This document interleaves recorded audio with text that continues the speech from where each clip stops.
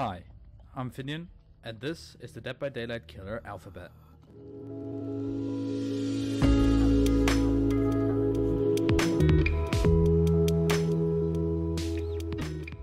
Hello and welcome back everybody to another episode of the Killer Alphabet Challenge, where today we move on to our next letter, which is the letter R. Now when it comes to R, there is no killer that actually starts their title with the letter R. And there is, as far as I can remember, only one killer whose real name starts with R as well. And that is our girl, our waifu, Rin Yamaoka, the spirit. Now you might think, hey, why aren't you using spirit for the letter S? Well, simply said, I wanted to, like I said in the introduction video, I wanted to not double play killers. So in order to place Sadako at S, I couldn't play her at R. So I looked at a different reason for someone to play R, and so I said R would be Rin Yamaoka. Basically explained. Now for perks, there is exactly 4 perks that we can use, and those are Hex Retribution, which is a teachable perk from the Death Stinger, which will make survivors who interact with a dull or hex totem suffer from obliviousness for 45 seconds. Oblivious, of course, meaning they can't hear a terror radius. And if any hex totem is removed, including the retribution totem, the auras of all survivors are revealed for 15 seconds. Now, to combine this, we have also Hex Ruin, which is a teachable perk from the Hag, which will affect all generators. And while a generator is not being repaired by any survivor, it will begin regressing at a 100% normal regression speed. So basically the same as if it was kicked. But if a survivor is killed by any means, the Hex Ruin totem will turn into a dull totem. So it might turn off by itself. I don't know if this will trigger retribution. I don't think so. And then the last 2 perks are Rancor, which is a teachable perk from the spirit herself, which will show the locations of all survivors for 3 seconds after a generator is complete, and show the killer's aura to the obsession for 3 seconds when a generator is repaired. And once the exit gates are powered, the obsession will become exposed and can be killed with a Mori. And the last perk is going to be Remember Me, which is a teachable perk from the Nightmare Freddy Krueger, which will make us obsessed with one survivor. Now, whenever the survivor loses, the obsession loses a health state, this perk gains a totem, and for each token, and for each token, the exit gates will take 4 seconds longer to open, up to a maximum of 16 additional seconds. And the obsession will not be affected by this. So, basically, we hit the obsession a couple times, and then when we're in the end game and they're still alive, we can Mori them. And the other ones will have a longer duration of opening the doors, and then Ruin and Retribution are just, well, one of them is slowdown and one of them is a bit of info that might not even trigger at all. So let's move on to the add-ons. We actually have 2 add-ons that we can use, and those add-ons are the Rusty Flute, which will increase the recharge rate of Yamaoka's Haunting by 25%. And we have Rin's Broken Watch, which will increase the Haunting recharge rate by 15%. So basically our power comes back very quickly. And then offerings. There are 2 offerings we can use. One of them is the Rotten Oak, which you can find here. And the other one is the RPD badge, which will send us to the Raccoon City Police Station, either the West Wing or the East Wing. So we'll bring that and we'll head over into our first match. Let's go. Here we are with a close-up of the spirit's ass and on the RPD. And actually, funnily enough, one of the survivors actually also brought a RPD badge. So let's go find some survivors.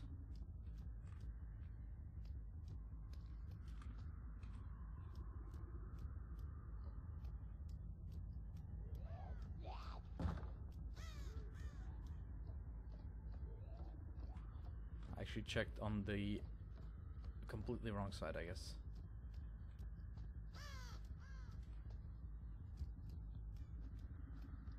they're all on the other side there.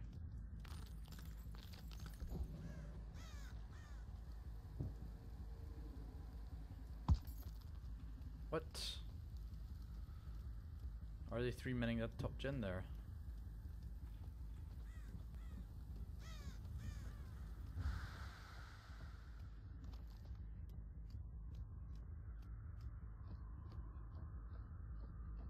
What?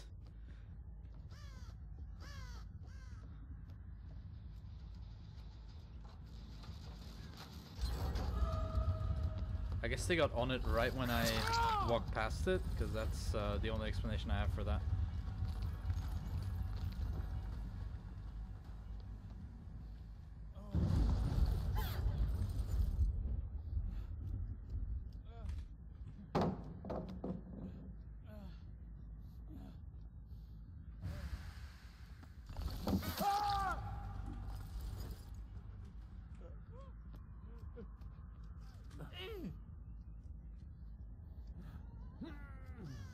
Somebody just fell down somewhere right near me, but yeah, jeez.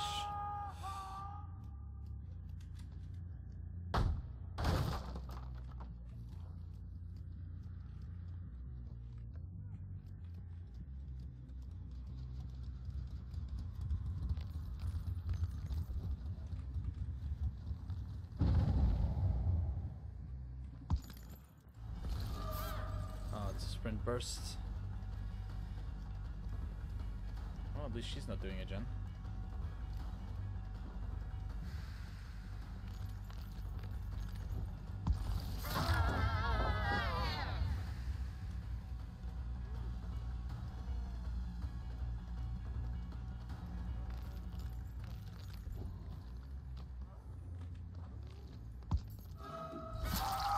Ha! I can hit over that, you boo boo.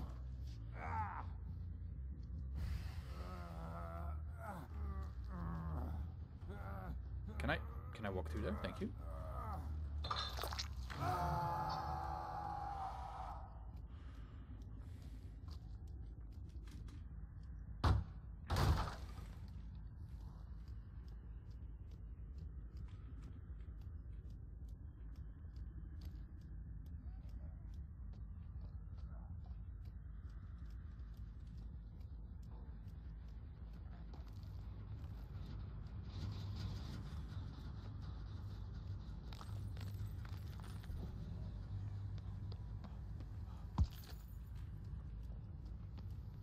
Oh, it was actually there, okay.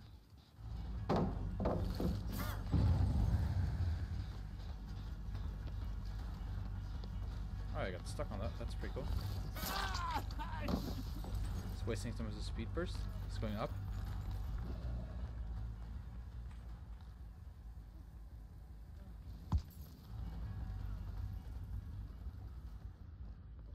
He's so loud, yet so quiet at the same time.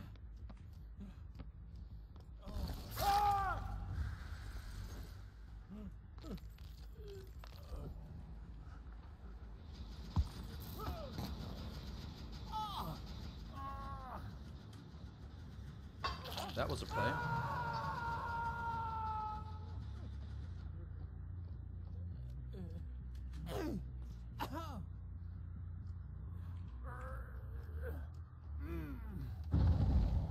Somebody unhooked.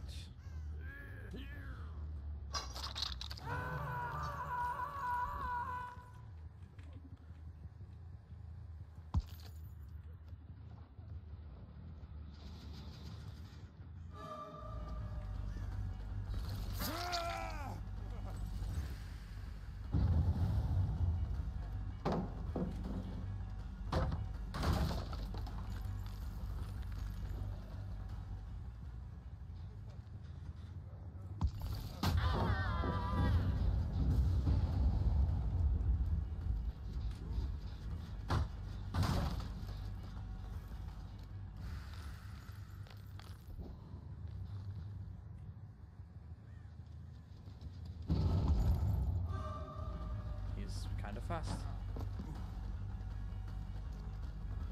He's got another good pallet here, unfortunately.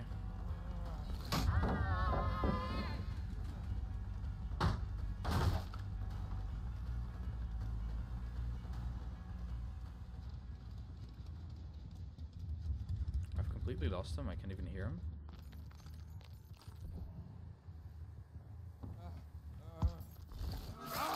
There we go.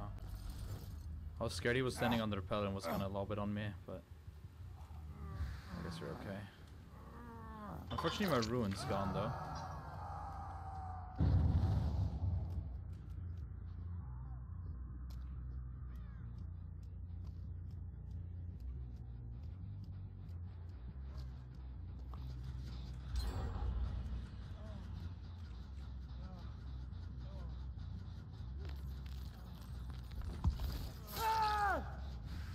Okay, we're playing a little game, I guess.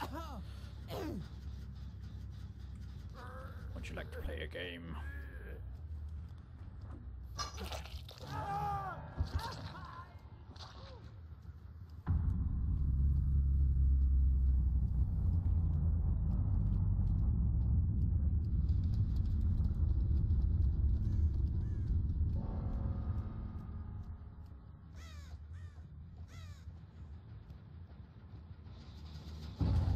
Oh, they rescued him just in time.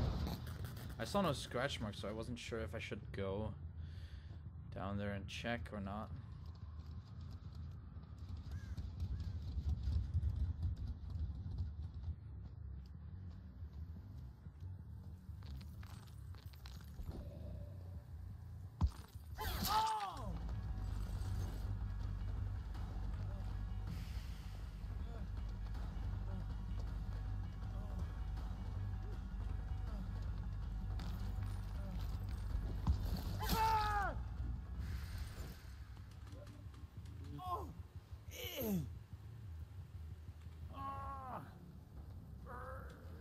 Okay, up you get. Second hook. They're both here.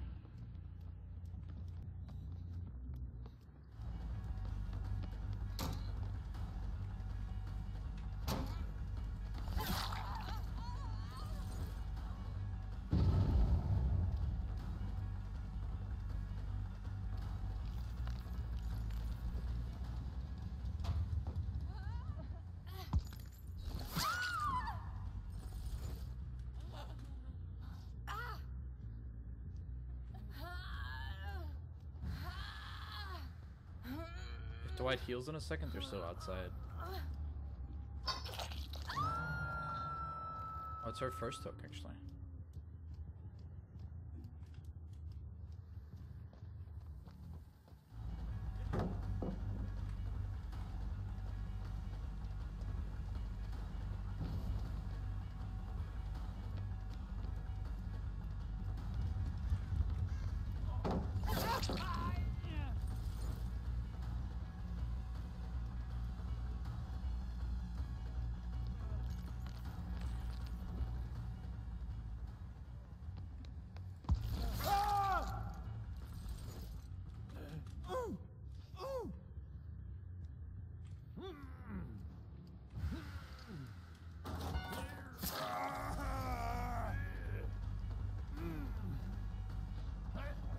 I think I still make this though. Never mind, I don't.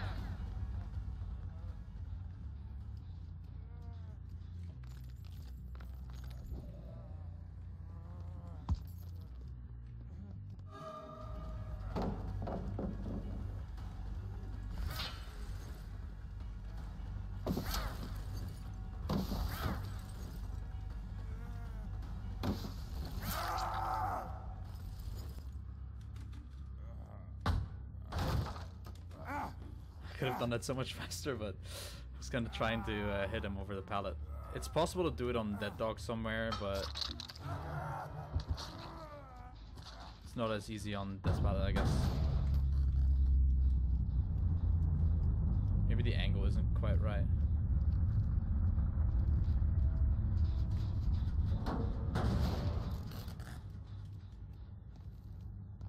Okay, they both haven't healed yet, so...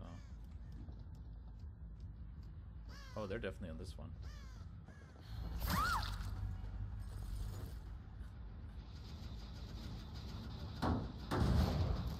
Oh, he self-cared. There's there's no hatch offering, so it wouldn't even matter on this map really. So.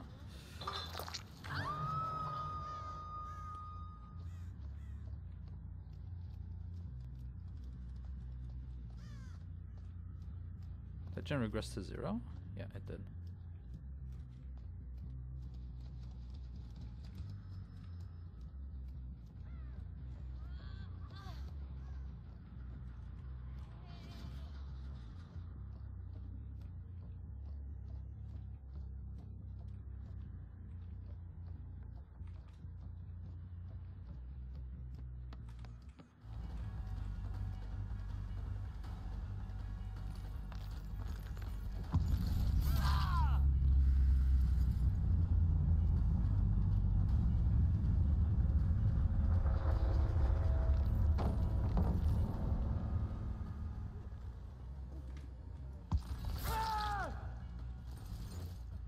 I hear it downstairs.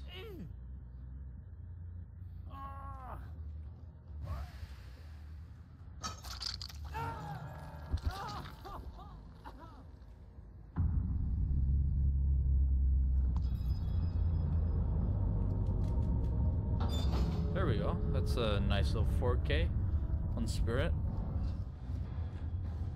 Oh, Rancor didn't really do anything. Remember Me didn't do anything. Well, Rancor did do something. It gave me some info. And, well, Ruin did its thing. Retribution did its thing. So, yeah. Thank you guys for watching, and I'll see you in the next episode. When we get to the next letter, which is the S. Out of my cage.